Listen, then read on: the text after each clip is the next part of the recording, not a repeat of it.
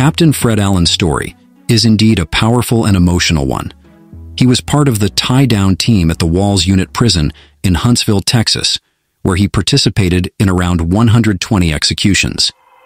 His role involved restraining inmates before the lethal injection was administered. Over time, the psychological burden of this work became overwhelming for Allen.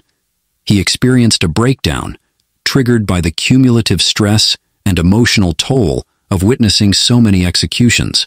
In a poignant moment, he described how he suddenly started shaking and crying uncontrollably while at work, realizing he could no longer continue with his duties. Captain Fred Allen's breakdown had significant and lasting impacts on his personal life. His emotional collapse occurred suddenly while he was at work. He began shaking and crying uncontrollably, realizing he could no longer continue with his duties. This moment marked the end of his career in the execution team. The emotional toll of participating in around 120 executions led Allen to leave his job. He could no longer reconcile his role with his mental health. The stress and trauma from his job affected his family life. Allen struggled with emotional outbursts and mood swings, which strained his relationships at home. He felt isolated and struggled to communicate his experiences and feelings to others who had not been through similar situations. Allen's experiences were so impactful that he could picture the faces and remember the details of each execution, which eventually overwhelmed him and led to his decision to leave his job.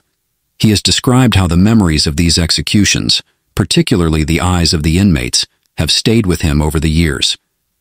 Allen sought therapy to deal with the psychological trauma. This included counseling sessions to help him process his experiences and manage his emotional responses.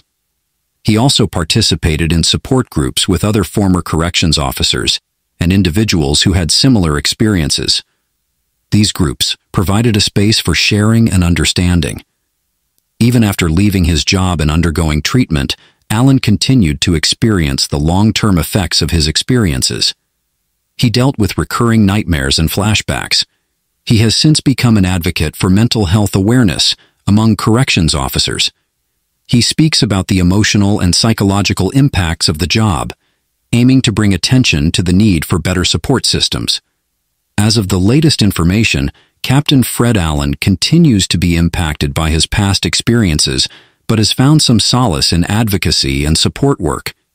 He remains vocal about the need for mental health resources for those involved in the execution process.